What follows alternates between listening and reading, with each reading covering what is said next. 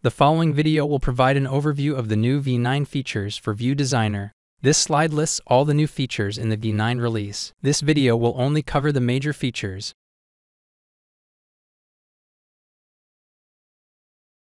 There is a new section in Security Administration called Connection and Groups. Here's where the domain controller, encryption methods like Start TLS or LDAP-S, and groups associated with roles are defined.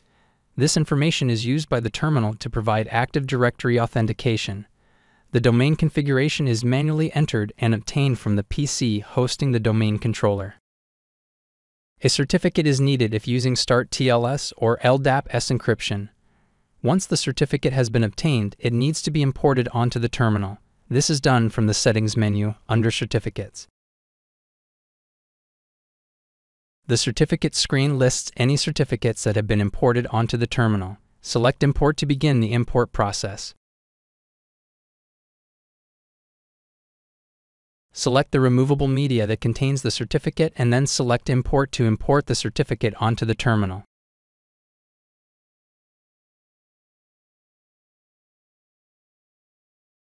Notice that the certificate has now been imported onto the terminal.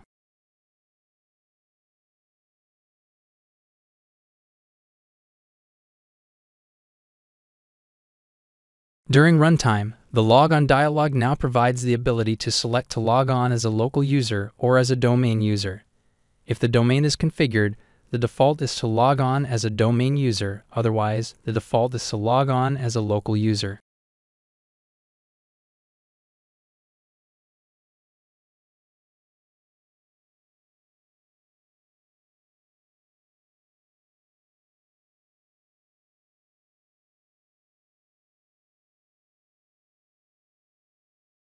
The Studio 5000 View Designer help file provides domain authentication error codes and descriptions.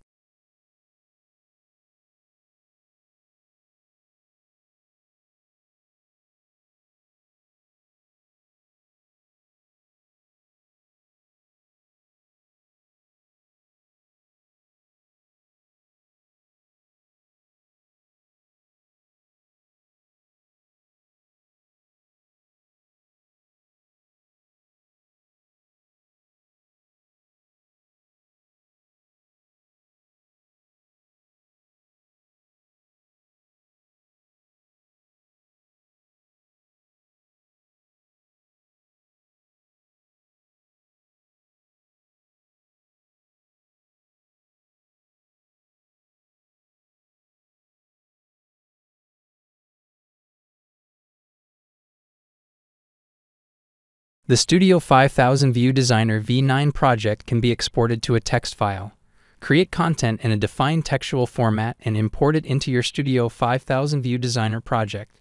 Screens, pop-ups, and add-on graphics export as separate text files in a folder structure.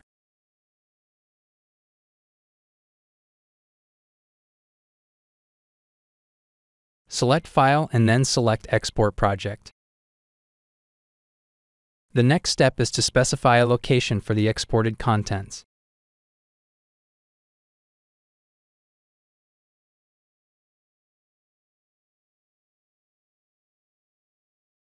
An export status message will be displayed along with a link to the location of the exported files or an error log if the export was not successful.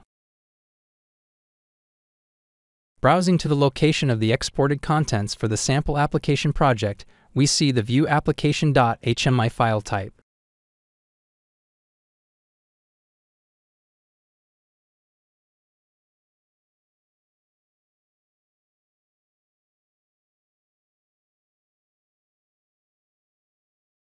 Opening the View Application.html file, we see that it is a text file. This file defines the catalog number, home screen, and folder structure for the exported project. If we go into the User-Defined Screens folder, we see all the displays in our application. Again, notice the .html file types. Opening the general.html file, we can see all the properties of this display and are able to modify the properties if desired before importing it.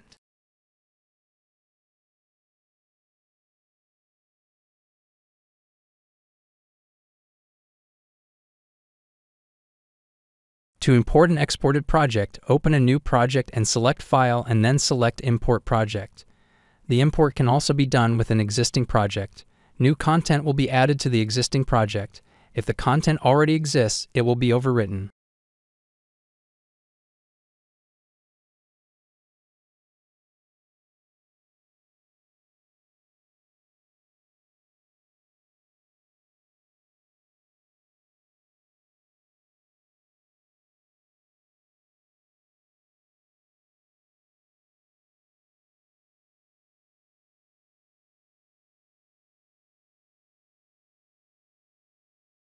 Next, browse for the View Application.html file of the desired exported content. After selecting it, an import progress pop-up will be displayed. A status message will be displayed to indicate whether the import was successful or not. If an import error occurred, there will also be a link to an error log file to assist with troubleshooting.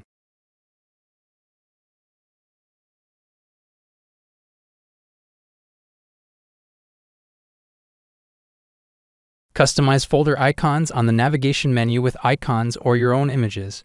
Make hierarchical navigation more visually appropriate for your specific application. Select a folder in the Project Explorer window. Use the icon drop-down menu to select a predefined icon or browse to another location.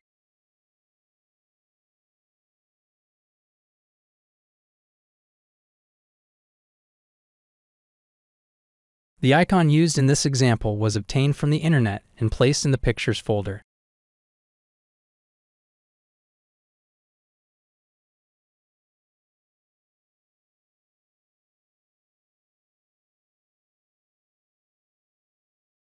Notice the screen's icon for the older features folder in the navigation menu. Previously, this icon was fixed and was a folder icon.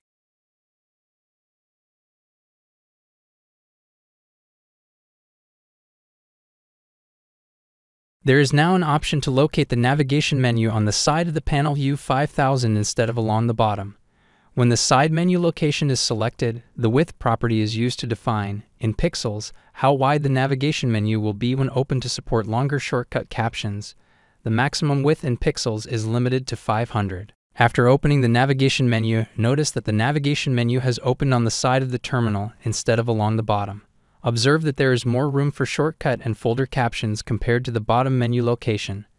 Additionally, notice there is a search option to search for specific screen shortcuts in large projects.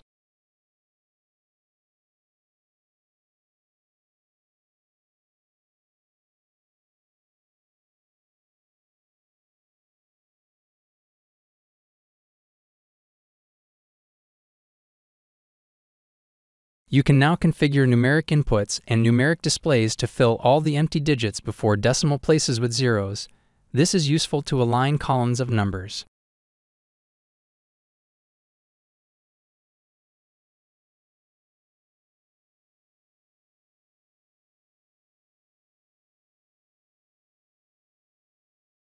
After entering values 1, 10, 100, and 1000 using the numeric inputs, observe the numeric displays under the leading zeros heading. Notice the leading zero or zeros in front of the numeric value. This provides the ability to align the numeric values displayed during runtime. Thanks for watching this video.